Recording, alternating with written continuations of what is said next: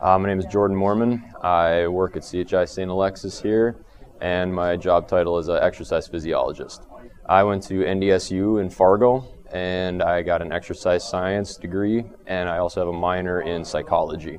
I went to school for 4.5 years. It took me 4 years to get the bachelor's degree in exercise science, and then I took another another semester to get my minor in psychology. Typical day would be come to work in the morning, and I spend the earlier part of my morning either working in cardiac rehab or in our occupational medicine clinic, and then in the afternoons and evenings I work in the acceleration sports training facility up here, training the athletes. As far as the training goes, it's a program that's going to improve speed, power, strength, agility in athletes. So they're doing treadmill workouts to improve speed. They're doing plyometric work for the agility, lower body explosiveness part of it.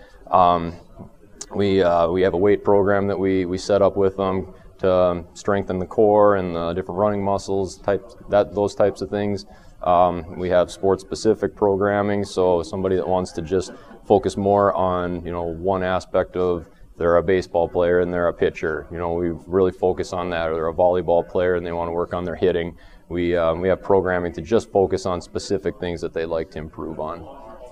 Cardiac rehab, working with patients that have either had undergone a cardiac procedure, something like open heart surgery, or having a stent placed or something like that, or they've had a cardiac event such as a heart attack or been diagnosed with congestive heart failure. And what we do with them then is we come in and we do their rehab, do different exercise with them, monitoring their vitals, their blood pressures, heart rates, oxygen saturation, and with the goal in mind of just trying to get the heart strengthened and get that person back to where they were before everything happened, so they can live their normal daily routine and activities.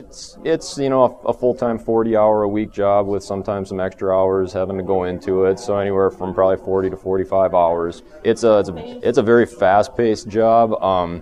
Whether it's sports training in the acceleration program or cardiac rehab, it's very fast-paced. You always got to be ready for things to change.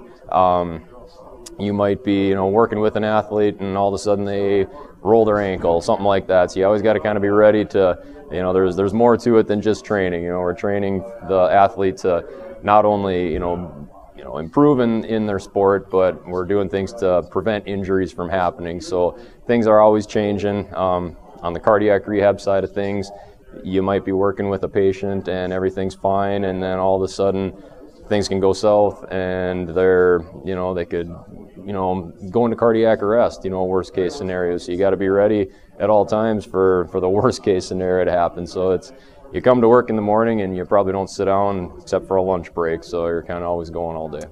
Not usually. Probably the most traveling that we do from just getting to know the athletes in the acceleration program. A lot of times we try to get to their games after they've trained with us. We get to know them, we establish relationships with them, and we like to go out and try to catch a few of their games. So light traveling, but for the most part, don't really have to go across the country for much. So as far as from the acceleration standpoint, taking classes like anatomy and kinesiology and biomechanics was very important, because those taught me how the body works, how the body responds to things like training and exercise, and just being able to not just train somebody to make them tired, but train them the right way to where they're doing things when they're in their sports that they're not getting into bad habits to where they're putting themselves at risk for injury. So having a good knowledge base about how the body works and doing it the correct way. From cardiac rehab standpoint, the anatomy was very important, obviously, just to understand how the heart works, how when something goes wrong with the heart, how that affects the rest of the body, and after something like a heart attack happens, what that does to the heart and kind of how that'll affect somebody for the rest of their life. So it's very important from the anatomy standpoint. I chose this career because I really enjoyed my anatomy class that I took in high school. Got me interested in something in the medical field. I really enjoy working with people. This is a job where you're working with people all day, every day, shaking a lot of hands, And it's a very rewarding field when, if it's an athlete that we train in the acceleration program, if we can help them meet their goals, to make them a better athlete, or it's in the cardiac rehab side of things, taking somebody who is very sick and being able to help them throughout their rehab process and get them back to where they want to be. It's just very rewarding.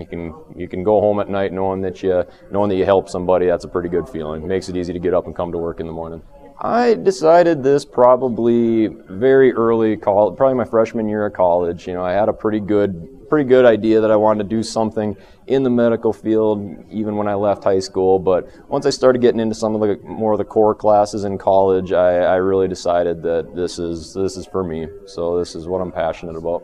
In this position, you got to be a people person. There's no doubt about that. You're like I said, you're always working with people, different people. You have some that can be more difficult to work with, some that are great to work with. So you got to be able to relate to people on different levels, and just be passionate about health and fitness. If I'm training an athlete to be a better basketball player, or I'm working with somebody in cardiac rehab, I want to be confident that I'm telling them something that I believe in. So be very passionate about health and fitness.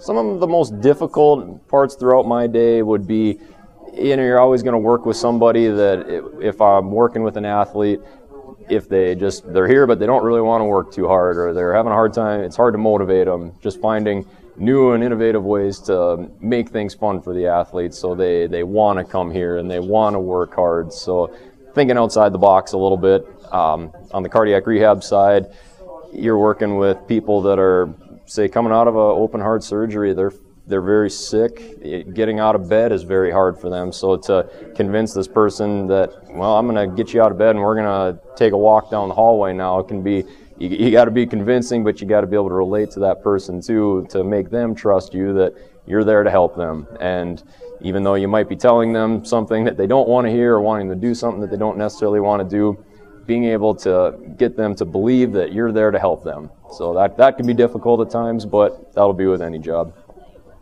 I work for the most part, it's more on an individual standpoint. When I'm working in acceleration, I'm training my group of athletes, but we intermix with the other trainers. I might be doing one thing with my kids. I might team up with one of the other trainer with his kids and do a group activity. Cardiac rehab wise, it's more of a team aspect. We have a few different workers, and we're working with a group of people for the most part. So it's a little bit of both. You're on your own a lot, but you're also working in a team setting too. So it's important to be able to work with other people, but you got to be able to handle things on your own as well.